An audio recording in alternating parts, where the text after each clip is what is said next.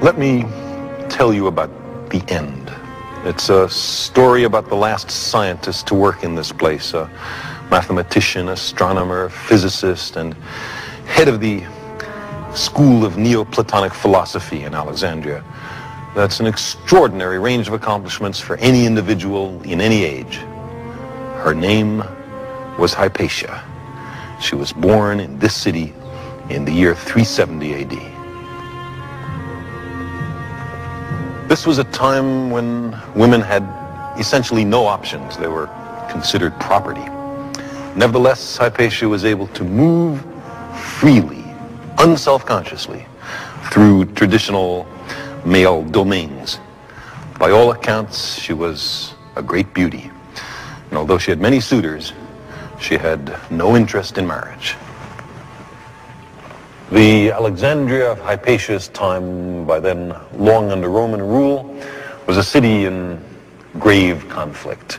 Slavery, the cancer of the ancient world, had sapped classical civilization of its vitality. The growing Christian church was consolidating its power and attempting to eradicate pagan influence and culture. Hypatia stood at the focus, at the epicenter of mighty social forces. Cyril, the bishop of Alexandria, despised her, in part because of her close friendship with the Roman governor, but also because she was a symbol of learning and science, which were largely identified by the early church with paganism.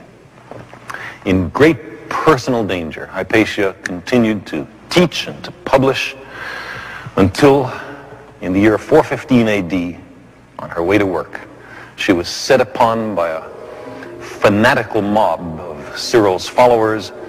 They dragged her from a chariot, tore off her clothes, and flayed her flesh from her bones with abalone shells.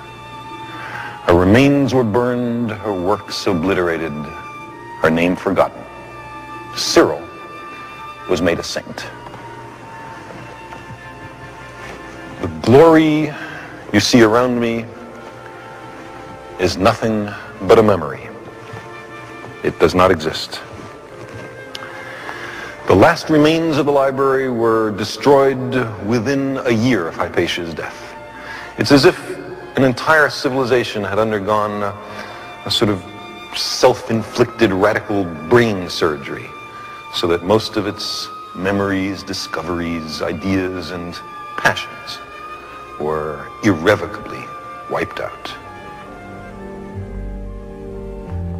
The loss was incalculable. In some cases, we know only the tantalizing titles of books that had been destroyed.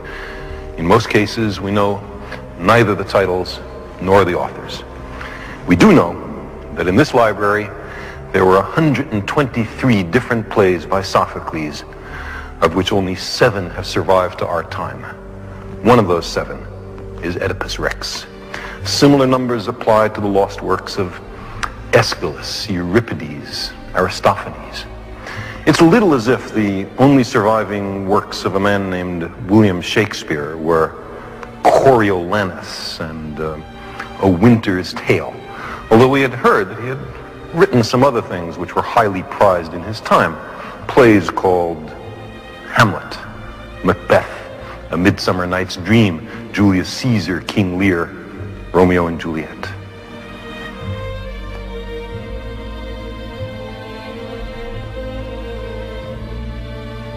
History is full of people who, out of fear or ignorance or the lust for power, have destroyed treasures of immeasurable value, which truly belong to all of us.